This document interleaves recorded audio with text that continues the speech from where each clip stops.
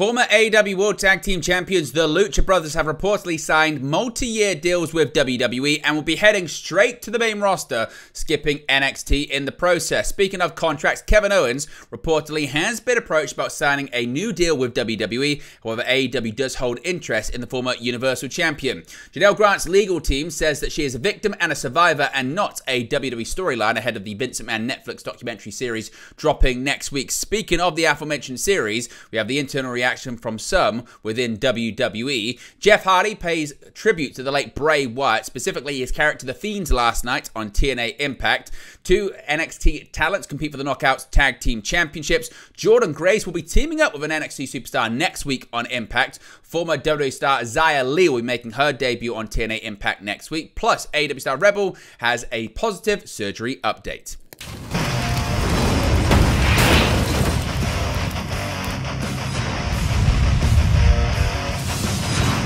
Hey guys, welcome back to Wrestling News 365. Hope everyone is doing very well. As always, there are plenty of news stories to get into in the world of professional wrestling. Let's begin with big story regarding the future of former AEW World Tag Team Champions Penta El Zero Miedo and Rey Fénix, collectively known as the Lucha Brothers, because two AEW stars are seemingly poised to join WWE after a new report has revealed that departments within the organization have begun work related to them. Some time ago, talk emerged regarding the Lucha Brothers, Penta El Zero Miedo and Rey Fénix, appearing to be on their way out of All Elite Wrestling. Now, according to WrestleVotes Radio, a deal between WWE and the Lucha Brothers has likely been reached, or is at least very, very close. The report notes that the marketing and merchandise departments within WWE have been, quote, given the green light, end quote, to produce, quote, masks, t-shirts and promotional material for the duo. Those departments have begun creating concept designs for Rey Fénix and Penta El Zero Miedo in WWE, according to the report, leading to the conclusion that a deal is close, if not completed. And per another report from Corey Hayes of PW Nexus, the pair are said to be signing a multi-year deal and going, quote, straight to the main roster in lieu of a stint in NXT. While Cody Rhodes, Andrade El Idolo, CM Punk and Jade Cargill went directly from AEW to the WWE main roster, others have made the switch and are actually going over to NXT in the process. We've seen the likes of Ethan Page, Brian Pillman Jr., Lexis King, and others go from AEW to NXT, Shawn Spears as well. Now, speaking of contracts, a bit of an update here when it comes to former WWE Universal Champion Kevin Owens, because WWE is trying to get ahead some up-and-coming contracts expiring. Fightful Select's Sean Ross Sapp has confirmed a PW Insider report this week that WWE had approached a number of talent about re-signing ahead of their deals expiring.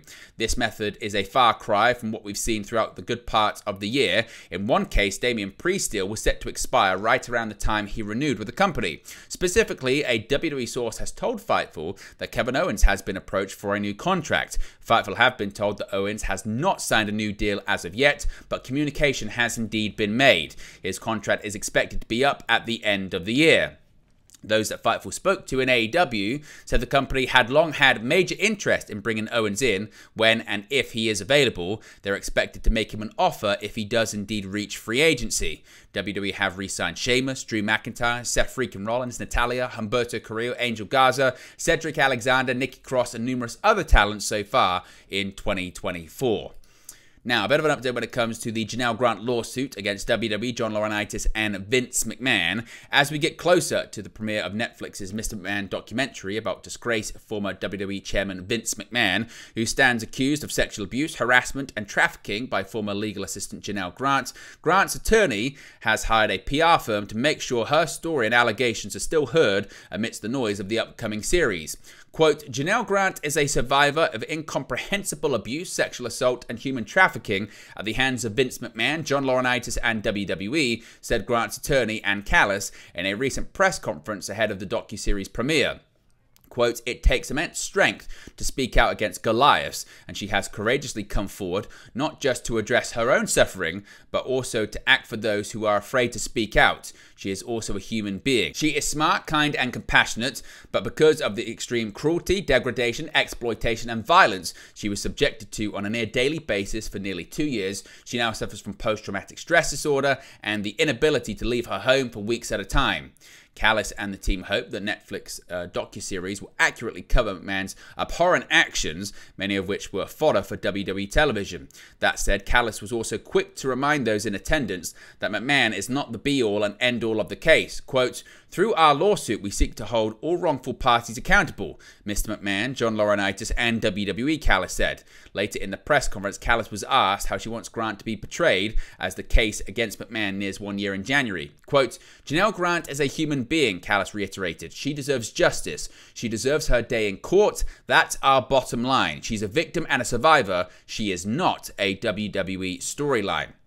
Now, speaking of the aforementioned Vince McMahon Netflix documentary series, we also have reaction from within WWE to the impending premiere on Netflix. The 6-part docuseries Mr. McMahon premieres on Netflix on September 25th, and the wrestling world is eager to see exactly what gets covered in the show that aims to tell the life story of Vince McMahon.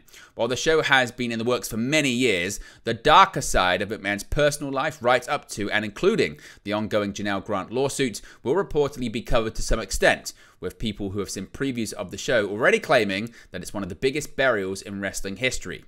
On a recent episode of Wrestling Observer Radio, Dave Meltzer revealed that he was interviewed for the show, and while he doesn't know what the final product looks like, he knows the documentary crew was thorough. Quote, "I can only say that the director who did it covered with me every single thing that I would expect someone to cover," Meltzer said. "There were no stones unturned." What this has led to, according to Meltzer at least, is a feeling backstage in WWE that is quite negative, regardless of what people think of McMahon. Quote, "I know that there are people who are in WWE who are not happy with it," Meltzer said. "I don't know how fair it is to Vince, but there are people there. These are pro-Vince people who aren't happy, but if it was a fair documentary, how could they be? We'll see, but I am certain that people who are really, really anti-Vince will not be happy either. The reason for this last, according to Meltzer, is because he expects the series to cover McMahon's entire life, meaning that his business acumen, the creation of WrestleMania, taking WWE public, and other accomplishments will all get coverage in order to complete the story." Now, Jeff Hardy has paid tribute to the late Bray Wyatt on TNA Impact this week with his Fiend face paint. Jeff Hardy paid tribute to Bray Wyatt on the September 19th episode of TNA Impact, painting his face like the Fiend. Hardy appeared in multiple segments on TNA Impact, including teaming up with his brother Matt Hardy and Masha Slamovich in the main event against Tasha Steelz and The System. The Fiend was Bray Wyatt's alter ego that brought a dark side to the character. Though Bray and Jeff didn't work together in WWE, Bray worked with Matt Hardy as opponents and partners in 2017 and 2018. Now, speaking of TNA Impact last night, the crossover between TNA and NXT continues. Two of the young stars of the NXT Women's Division got their first opportunity at Tag Team Gold in a major promotion on the September 19th episode of TNA Impact. Kendall Gray and Carly Bright challenged Spitfires Danny Luna and Jody Threat for the TNA Knockouts World Tag Team Championships on the September 19th episode of TNA Impact. Although the young challengers came up short, they put up a fight before losing to the combination powerbomb from Spitfire. Kendall and Carly have wrestled a combined total of 54 matches in their respective careers thus far. They have appeared on NXT television as a unit and picked up some victories as a tag team at NXT live events in Florida. Now, speaking of this crossover between TNA and WWE NXT, it continued as I mentioned last night. The opening to the September 19th episode of TNA Impact erupted in chaos as Alicia Edwards called out Masha Slamovich, blaming her for the loss of the TNA Knockouts World Tag Team Championship at TNA Victory Road. The verbal confrontation quickly turned physical as Masha revealed that she does speak English and understands that Edwards was berating her. This led to the System's Brian Myers and Eddie Edwards and Tasha Steelz coming out to help Alicia, while Matt Hardy, Jordan Grace and Jeff Hardy came to the aid of Slamovich. This chaos led to Santina Marella coming out to book the Hardys and Slamovich against Eddie Edwards, Brian Myers and Tasha Steelz for later on in the evening. As for Jordan Grace, she'll get the opportunity to settle the score with Rosemary and Wendy Chu. The liaison of NXT, Ariana Grace, announced that she had booked a mystery NXT competitor to team with Grace against Wendy and Rosemary on the September 26th episode of TNA Impact. Concerning Alicia Edwards' absence from any direct physical activity that does not involve her swinging a kendo stick, she's still under concussion protocol. Now, Xia Li, the former WWE superstar, is set to make her TNA Impact debut next week. During the September 14 TNA Impact TV taping, Xia Li made her debut for the company under her new ring name. Prior to this, TNA Wrestling had revealed that the star was coming soon in a short video introducing her to the fans. Li Ying Li has now has an on-screen debut date, and it's September 26th, 2024, with a new introductory video that was shared by TNA Wrestling. Looks like indeed she's going to be debuting next week. She's been working under her real name since her WWE release in April of 2024.